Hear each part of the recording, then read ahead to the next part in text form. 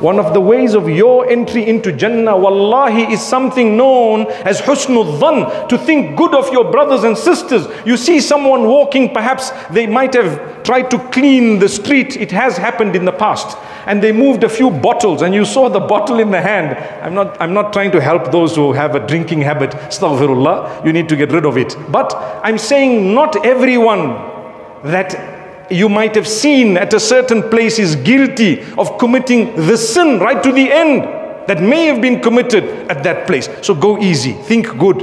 No, perhaps they were just cleaning up. No, perhaps they went to do this, perhaps they went to do that. In a good way. So what does shaitan do? Wallahi, he makes us oblivious of the day we're going to meet with Allah. That's the main plan. So you tend to forget, and you forget how serious it is.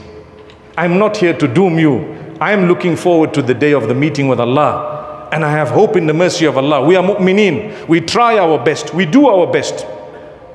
And we have hope in the mercy of Allah because He will forgive us by His mercy. We look forward, but we are concerned. What's the concern?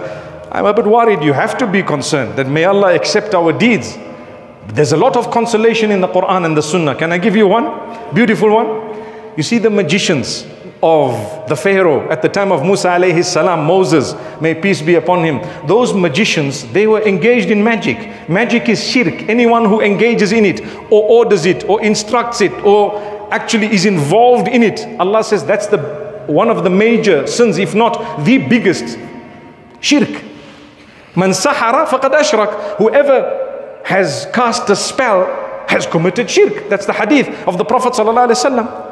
But those magicians, when they saw what came in front of them as their little sticks and stones or sticks and ropes were actually swallowed, they immediately fell prostrate. They made sujood to who? For the first time, to Allah. And what did they say? We believe in the Lord of Musa and Harun. That's all they said.